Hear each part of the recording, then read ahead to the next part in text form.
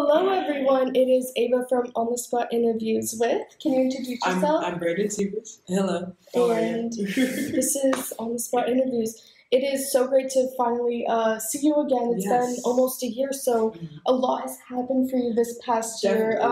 Obviously, me as well as a lot of your other followers, we know you best from Disney XD's Walk the Prank, but now you've got some other stuff to add to that. So I do. Please elaborate for us. Just recently, I released a song. I'm a recording artist now. I just released a song called Chameleon. It's on this iTunes, Spotify, Tidal, all the major streaming outlets and stuff like that. But I just released the song, so I'm a recording artist now. That's amazing. Thank you. What I think is so cool, and I know we kind of touched on this before even talking, is a lot of times we see Disney stars do music first and then acting, or Sabrina Carpenter, for example. She was first, I first knew her as a singer, and then she works Girl Meets World. But you kind of took the traditional path. You were on Disney XD's Walk the Prank, and then you kind of used that platform more or less to help you propel into the music world. So can you kind of tell us a bit about that process? How much of acting helped you kind of in the creative process? Well, honestly, being around so many good writers is really good for creativity. Seriously, when you're constantly around super creative people, it makes you want to be as creative as them, if that makes sense. So that really helped in making me want to do this even more. Yeah, definitely. And I mean, obviously, working on a show, a Disney show, you guys have the best writers. You're so lucky. I mean, they were really so good. you obviously can take inspiration from that. And absolutely. Chameleon, I think the concept is incredible. Thank you. And the music video, oh my goodness, when there's rainbow and paint everywhere is so cool. Thank you. So the song has a lot of different messages. It does. Ultimately, it's about being yourself and letting your true colors shine, so to speak. But what line in the song, or maybe even specifically in the chorus, stands out to you the most? Do you try to hold on to? I guess let your colors bleed and blend. I love that line. Too. Thank you.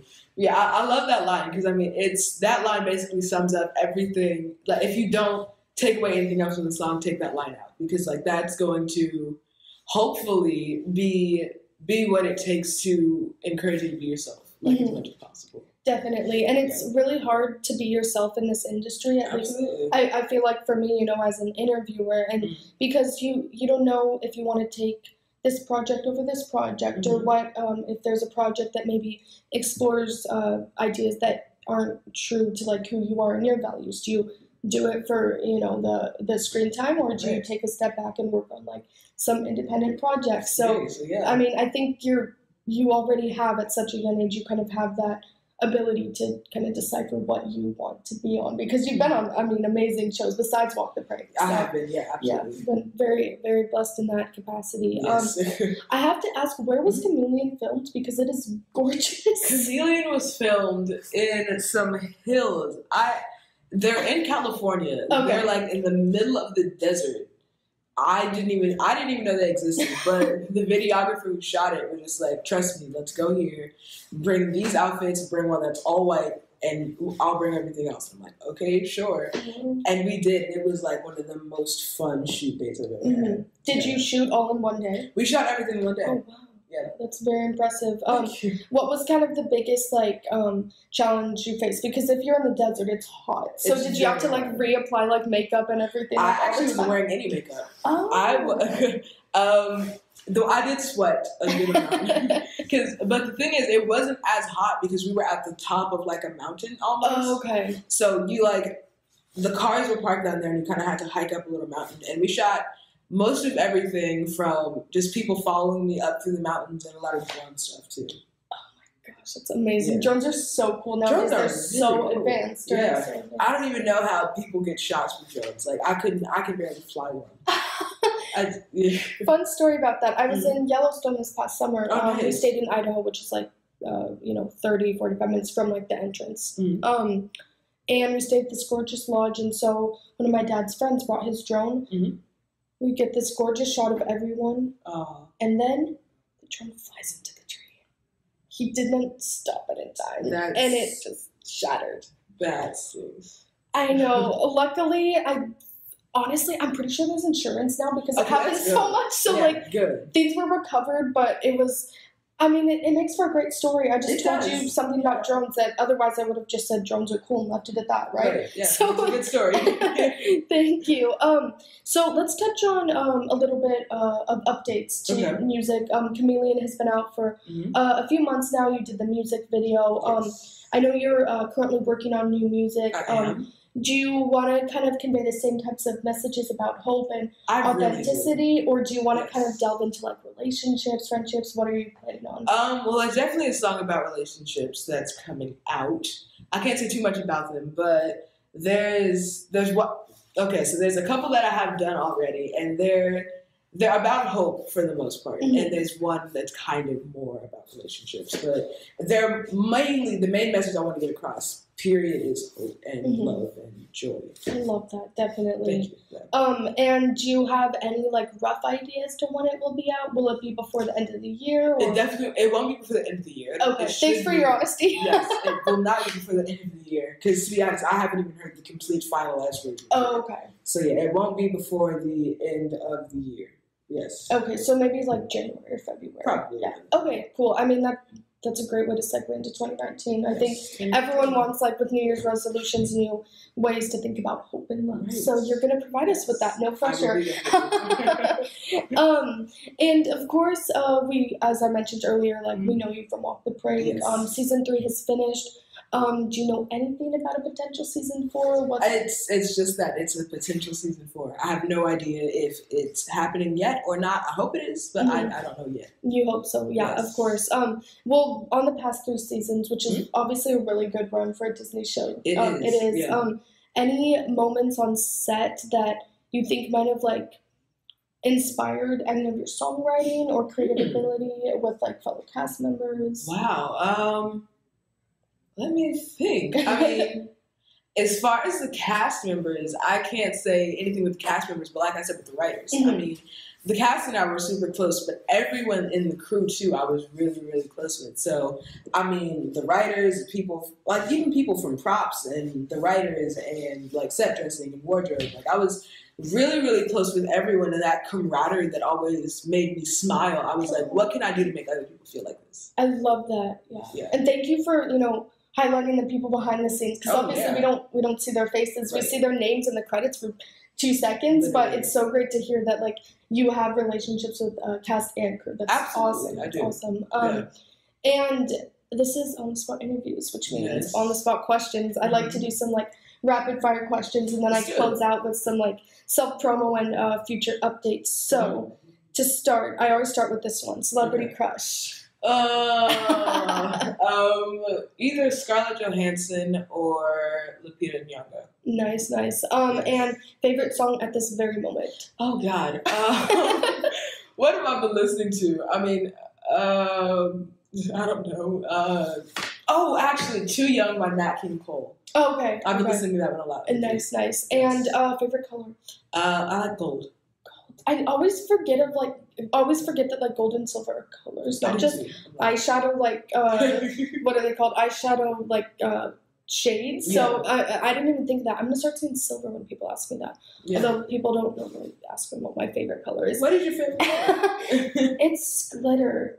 Glitter is my favorite color, and I know it's not a color, but I wish it was. So I guess silver. Yeah. Silver is technically okay. Yeah. I'll say silver. Okay. Or like shiny silver. I'll put the modifier of like shiny before I say any color. Yes, shiny purple. Metallic. Yes, exactly. And favorite food?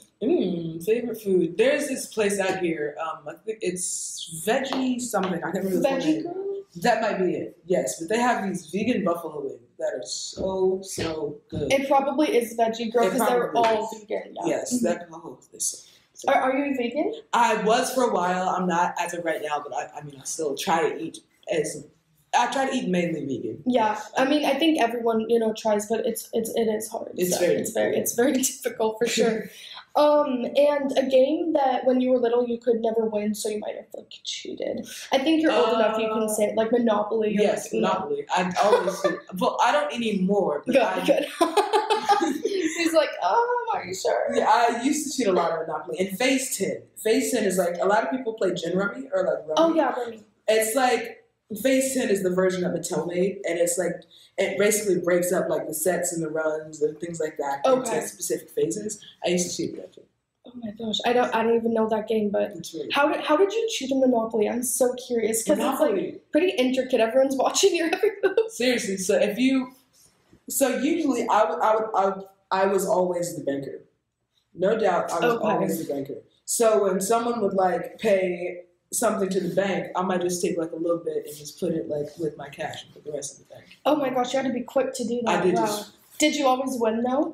No. Okay, so it didn't always work. It wasn't always successful. So I guess the message of this interview, if you get anything out of it besides hope and love, is don't cheat in Monopoly. Amazing. Yeah. And if you're stranded on an island, what 3 items would you bring? It's hard because like so many items, like you need something else. Like I could say a phone, but then I need a phone charger. Right. So I would say a generator. Okay. I'd say a generator for sure. I'd say I'd bring a smart person with me. I like that. I'd bring a generator, I'd bring a smart person, and I'd bring a lot of matches. I like that. For warmth and like for warmth cooking. And fire starting and cooking. Yeah. If you could bring food, maybe the smart person can carry food in their hands, right? Right. Then you're all set. You're all set. Wow. If that ever happens to you, you will be awesome. Yeah, you'll be good. Yes. And your dream collaboration music-wise? God. Maybe Erykah Badu. Okay. I love Erykah Badu. Nice. Yeah. And your dream collaboration, like sitcom-wise? I know you've been on Days of Our Lives. Yeah, I love Days of Our Lives. That was a fun show. Maybe Will Smith.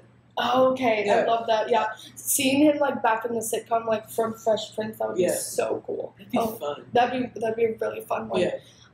And this is not really on the spot because it doesn't require you to like think like rapid fire because I want it to like be a like really authentic message. Can you just give advice to anyone else who maybe they're dazzling just in music or just in acting, but they want to branch out to, you know, do one or the other, like dancing? Like, how do you balance those two? Okay.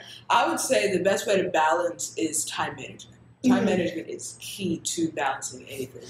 So, I mean, whether you want to practice dancing say you're focusing on acting and you want to be a dancer as well. So I'd say if you can, on like 3 out of 5 weekdays, take a dance class or go put together some choreo or something just so you don't lose it. And then as you start to do that, add more and more time in with dancing until acting and dancing are about equal, and you feel like they're hand in hand.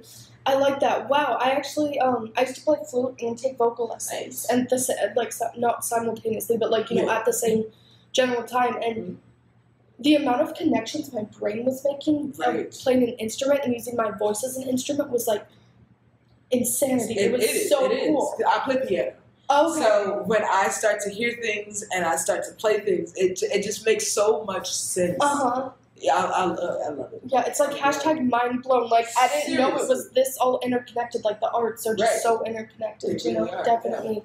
Yeah. And I always like to close out with a couple things. So first of all, can you just plug your social media? I know that you're on Instagram and Twitter, and then I don't know if you have like a Facebook. I do have Facebook. Okay, so my Instagram and TikTok are the Brandon Sievers.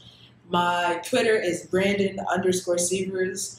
And my Snapchat is @Brandon Sievers. That's everything. Perfect. Yes. And lastly, just anything you want to say to anyone who's been supporting you. I'd like to make it holistic, so either from day one before you were booked on Disney all the way up until people who are just watching this interview, just any message you want to give to them. Thank you. Seriously, thank you so much, because I mean, for you to want to support me and want to hear my voice constantly in your head, thank you, because it can be very annoying to myself at times. So it's not at all. Honestly, when I watched the video, I was thinking, you have such a unique sound. And I'm not just saying that. I don't just say that to like anyone. I'm being dead serious. Thank you. Awesome. Of course. Well, thank you so much for this interview and meeting me. Thank you for having me. Of course. And I hope to see you soon. Maybe at the Party on the Pier. I'm sure. I'll be there next year. You'll be there. You mean this year? Yes. Yes. Yeah, next year as in like next time. But yes. I think it's like in a month or so. So really? I think so. Yeah. Wow. Already, I know it's been like a year since we last saw. That's ridiculous, but I'll be there. Perfect. Yeah. That would be a great charity event, and yeah. So thank you for using your voice to inspire others and go to these different charity events. Absolutely. I mean, I love charity events. Me too. They're the best, aren't they? They are. Thank you, and have an awesome weekend. You too. Thanks. Okay. Bye, guys. Bye.